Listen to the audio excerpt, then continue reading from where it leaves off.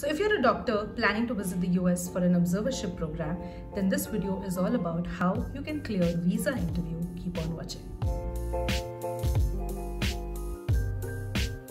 Hi guys, my name is Shachi and I'm a travel and a visa coach. On this channel, you will find lots of useful videos on the US visa process. There is an entire playlist for the B1 visa categories, so make sure that you check out these videos. So observership programs are a great way to get clinical experience in the US, which in turn can help you getting those coveted recommendation letters and further help your medical career in the US. Also, having a B1 visa on your passport gives you a lot of flexibility for future travel. You could even travel to the US post your observership to write exams like USMLE and a lot more. But when it comes to the visa interview, it's a slightly different game.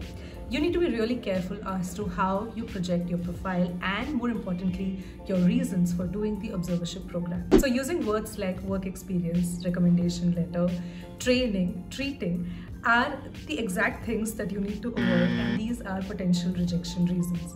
So in this video, I'm going to be covering a lot more useful information like this. In particular, I'm going to be talking about 3 different points which are the main preparation points for your visa interview. So grab a pen and a paper and let's get started. Also make sure to watch this video till the end because I'll be sharing exclusive access to an interview experience of a student who cleared his observership visa interview after having a rejection.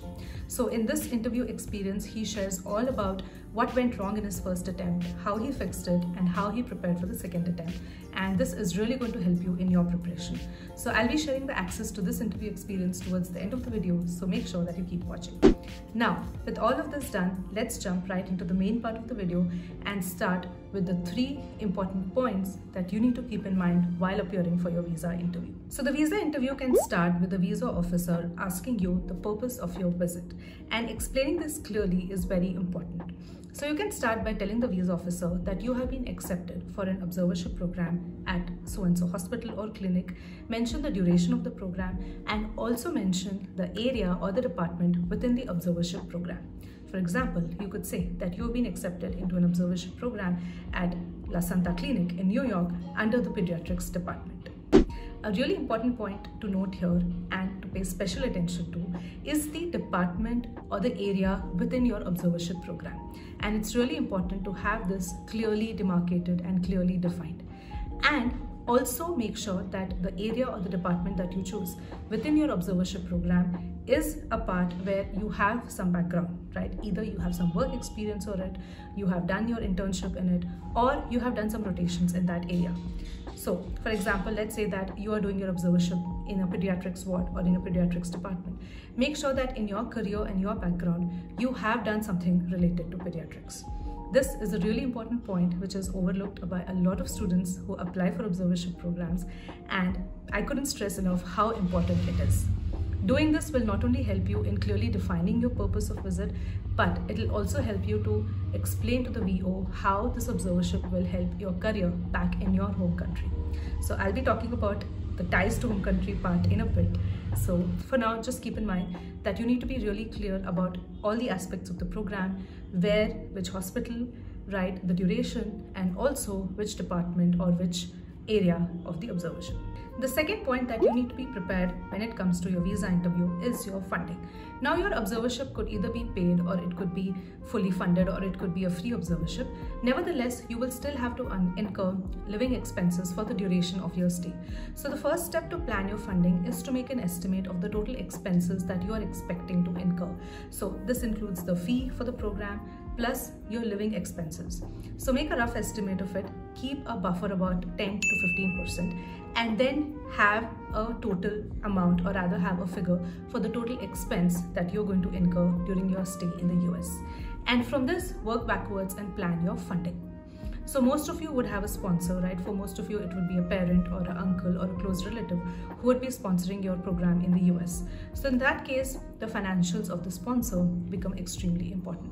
So have very clear figures and of course have the document proof for the annual income of your sponsor, for the savings, other investments, and also the long-term assets or the immovable properties that your sponsor might have. So if you're still watching up to this point, I hope that you found this video useful so far. Let me know by commenting in the comment section below. So just type US visa and let me know that you're still here. So the third point that I want to focus on is your future plan, and this again is a very important aspect of the interview. So though an observership program is a great way to get clinical experience for your career in US, but for the visa interview, you need to be able to clearly show how it will help your career back home in your country. So you need to have the path once you're back clearly defined. And this is the exact reason why I told you right in the beginning of the video to have an area within your observership which you can link to your background. So when asked how will this observership help your career here in your home country, or what do you plan to do once you finish the observership, you should be able to clearly tell the VO that if you're working, you could say that I'm working in so-and-so hospital, and this experience will add to my job profile and help me implement these things. If you're studying and planning to do your post-graduation, you could say that the observership will really help you decide the area or the future focus area of your post-graduation. Nevertheless, the way you plan it, it has to be really clear that the path once you finish the observership is something which is going to add value to your career in your home country. So these were all the things that you need to keep in mind when it comes to visa interviews for observership programs. I really hope that this video helps you out. Do check the link in the description box below, because like I mentioned earlier, there is an exclusive access to a real visa interview experience, and there is so much to learn from that. The next thing was about who is the sponsor of my trip, and also what does he do and what are the financials things. He also asked me clearly if I was working. That was his main concern. So the link is below, click there and you can watch the exclusive video. If you want my help in preparing for your US visa interview, do get in touch. I can help you in filling your DS-160 form, getting your documents ready, and of course preparing you for all the visa questions. So you can book a one-to-one consultation session with me for this. The link for that is also in the description box below. Thank you so much for watching. If you have any more questions, feel free to leave them in the comment section below. You could also reach out to me on Instagram. Just send me a DM on Instagram. My Instagram handle is shachi.mall. And if you found it useful, don't forget to like, that really helps, and subscribe and press the bell icon, because I have a couple of more videos coming up for observership programs in US, so I think that's going to help you. Alright, take care. Signing off for now. See you in the next one. Bye.